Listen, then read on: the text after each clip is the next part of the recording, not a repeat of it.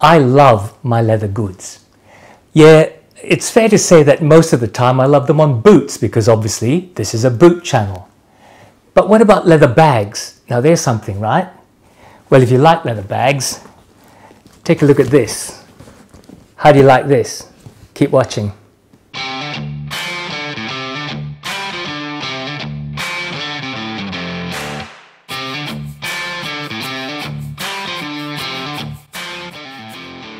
G'day, welcome to my channel Bootlosophy, and if we haven't met before, my name is Tech. As always, I'd like to pay my respects to the traditional owners of the lands that I live and work on, and I acknowledge the Whadjuk people of the Noongar Nation.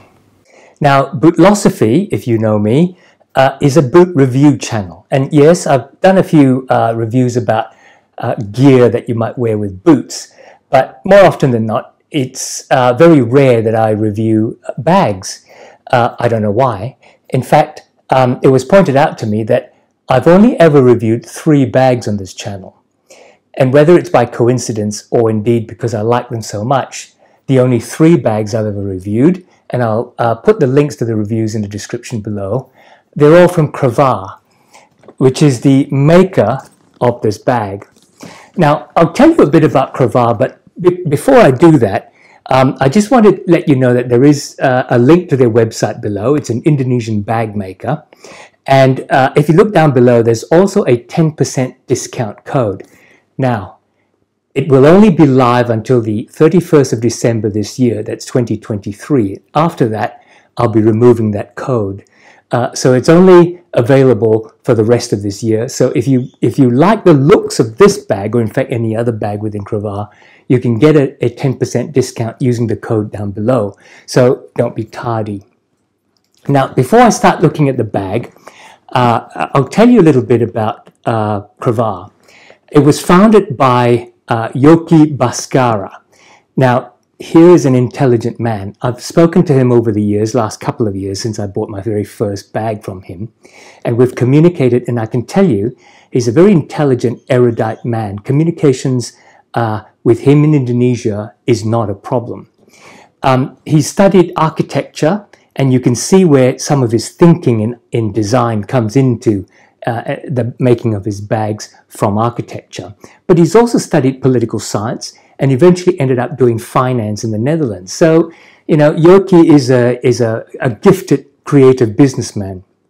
Now, Cravar, he started that company in Indonesia. Yoki's from Jakarta, and I'm not 100% sure where Cravar is located. I think it's in Jakarta, but it might actually be in Bandung, which is very nearby, which, of course, you will know is the center of Indonesian boot making. Now, Yoki started Cravar in 2013 because he'd been very interested in bags, but he knew that if he was going to start something and making bags with them, he really wanted them to be of top quality. So he put together his formula for success, if you like. He focused on materials, that it had to be top quality materials, but not only that, and you know I like this, he wanted those materials to be locally sourced. So I'm a big fan of small carbon footprints, and I'm also a big fan of supporting local industry. So Yoki sort of put it in the bag right there, in the bag. But apart from the quality of materials, he also wanted the quality of construction. And he knew that the only way he could control that is to make the bags himself.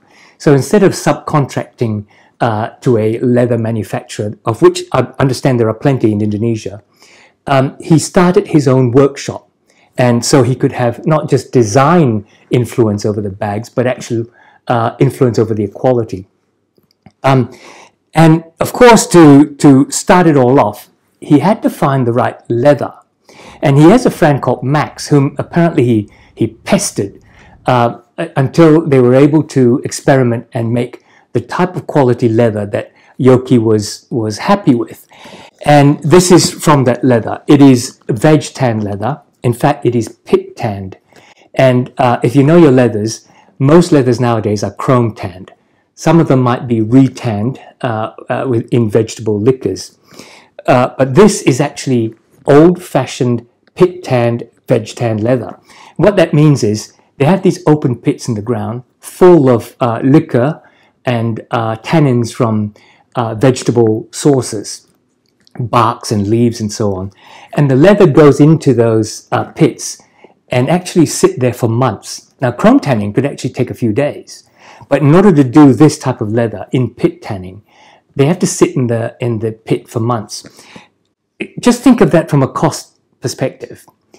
If you're in business, what you really want is to buy your materials, process them quickly, and sell them out the door. Now imagine if you buy your materials and then put them in a pit tan and wait, and wait, and wait, and then process them and sell them.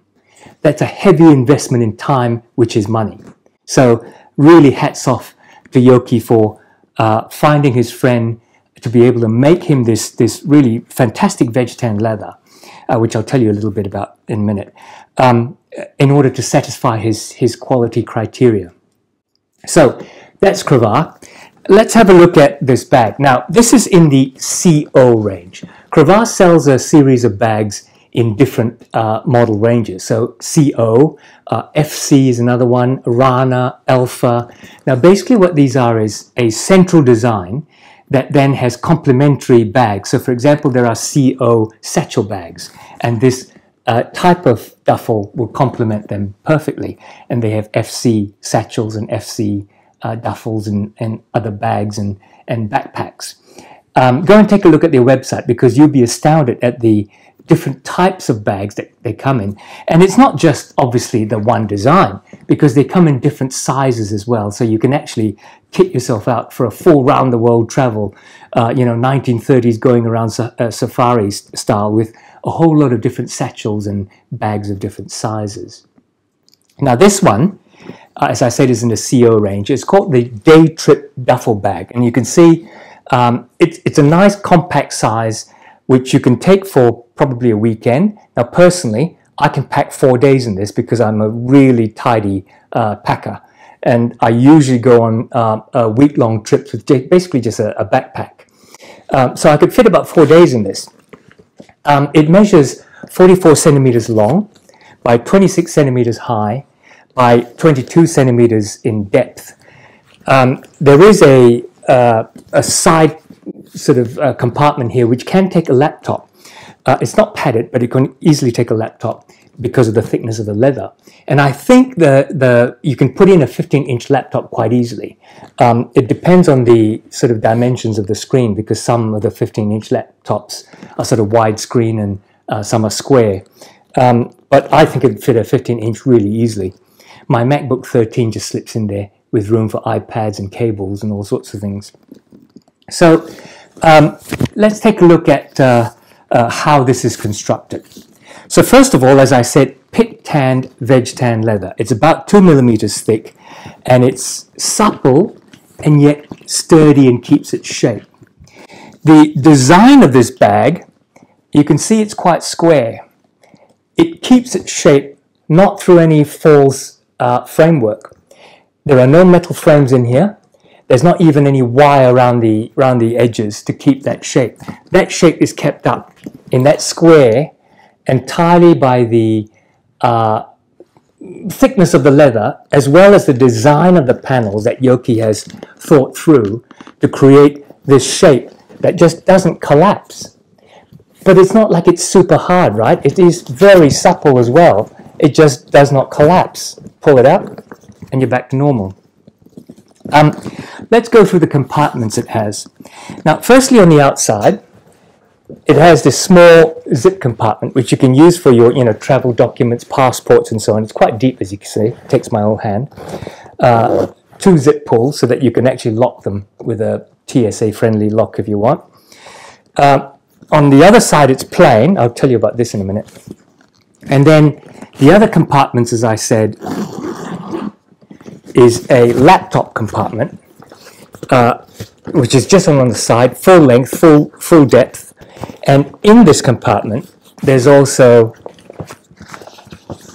a full width document area, 2 little slots for notebooks and various items, and a pen slot. So this could be, for example, where you might put your cables, and then your laptop, and then maybe a little notebook. And then the main compartment, again, is a double pull zip compartment. Pulls open quite wide. It zips almost all the way down. And inside it, like plenty of room, inside it is this little zip pocket, which again you can use to put small items that you don't want to get lost, thrown around with your clothing.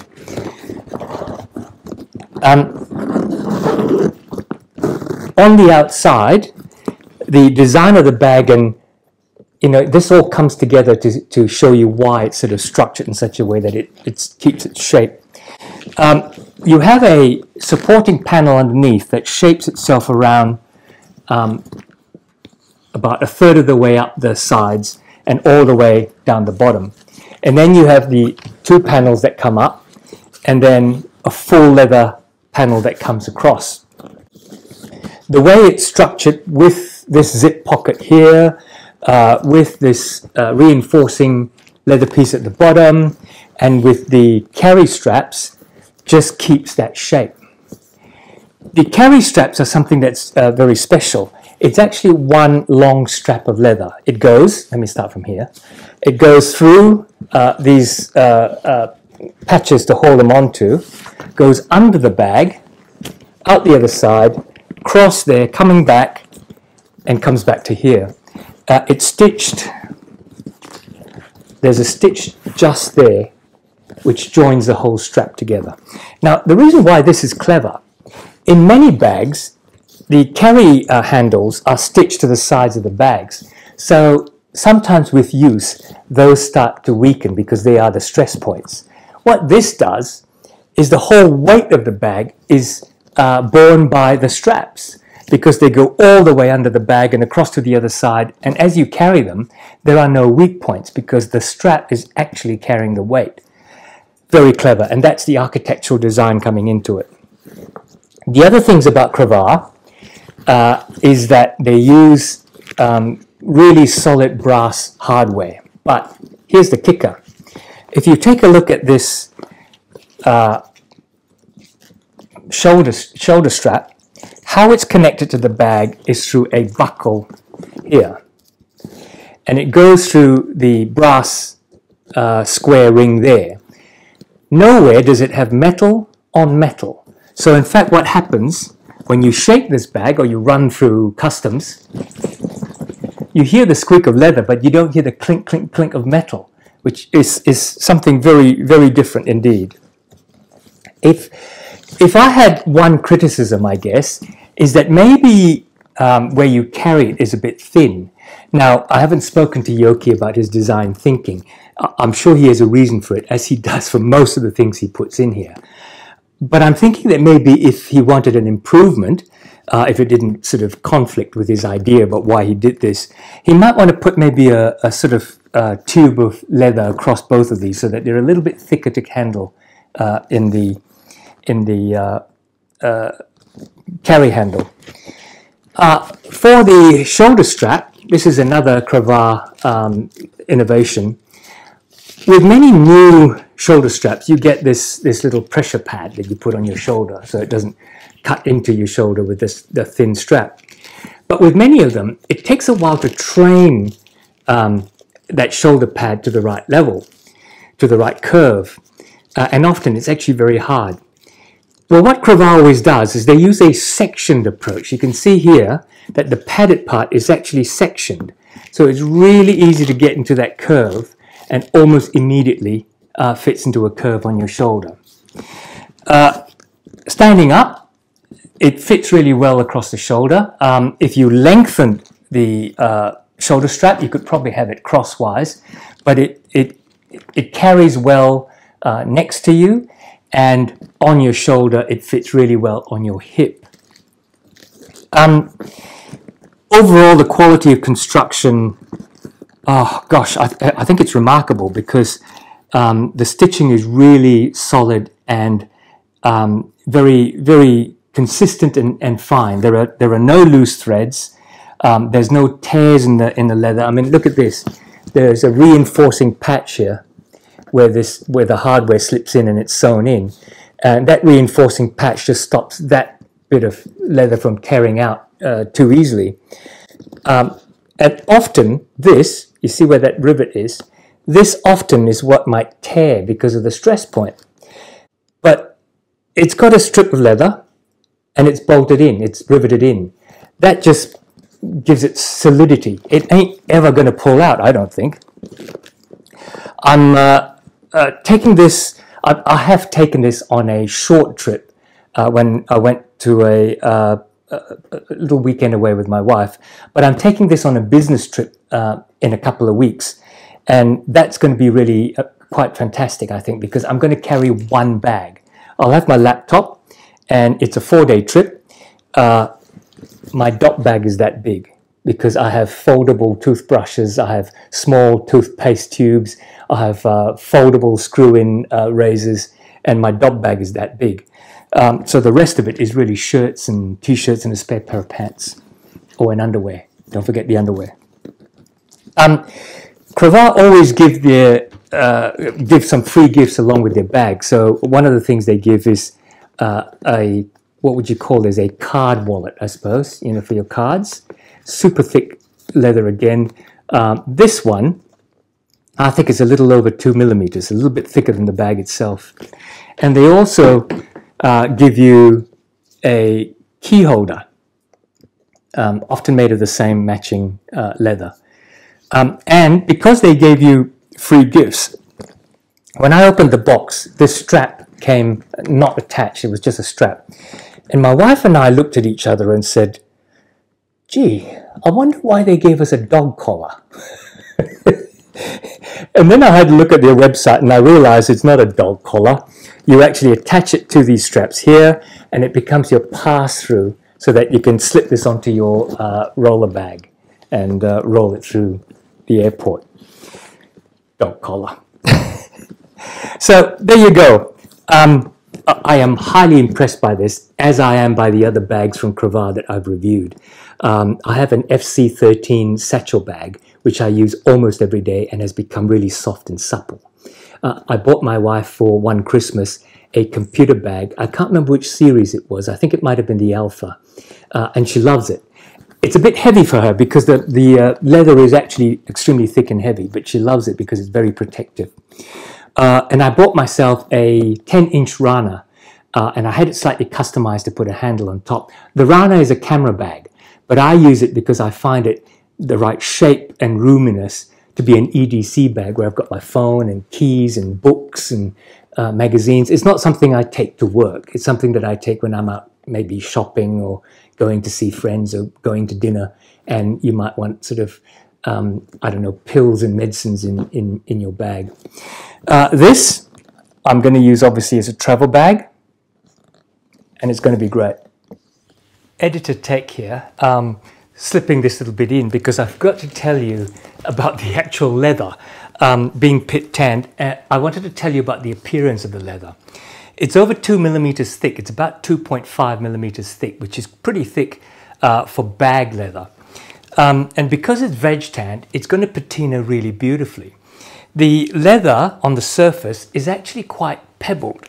Let me see if I can get a close-up of this that you can see. Can you see the sort of pebbling effect on this? It's really quite beautiful, and I think when you wear it, it's really going to start a really beautiful patina around the edges and the places where you're sort of rubbing your hands with oil. I also forgot to tell you how much this is. It's $480 on the website, but don't forget there is that 10% discount code if you order before the 31st of December 2023. Back to the video. So, check out the website below. Use the 10% discount code, but it's only until the end of 2023, so don't miss out.